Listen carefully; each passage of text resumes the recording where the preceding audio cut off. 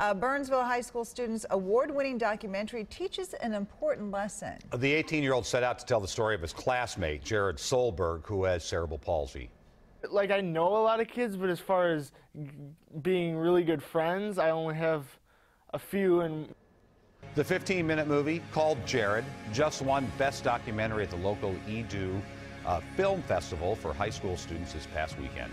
As the two friends told our Nina Moini, they never imagined their movie about looking beyond differences would inspire so many people.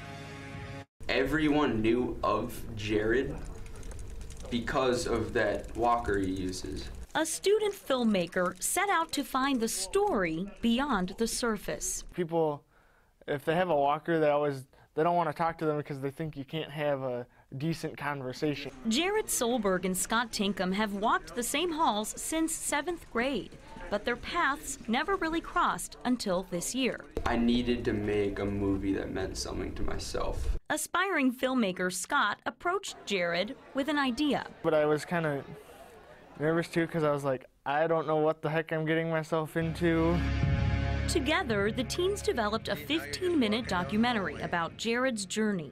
Born with cerebral palsy, the 18-year-old was never supposed to walk.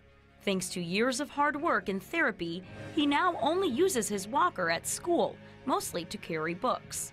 I feel like I've kind of accomplished our goal, which is kind of to change people's perspectives on people with disabilities. Since the film's first big screening last week, many more kids are reaching out to Jared. They've all been kind of telling me how inspirational it was. But he knows everyone with a disability won't get a movie made about them.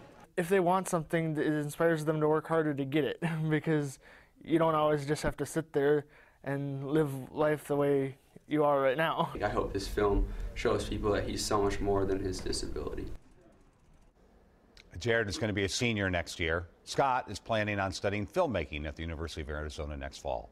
Together, the teens plan to enter the movie into several more national festivals this summer. If you'd like to watch the short documentary, we have it for you at WCCO.com/links. Oh, I want to go watch that. Yeah, That's me too. wonderful. Good for both of them, right? Yeah, absolutely. That is fantastic.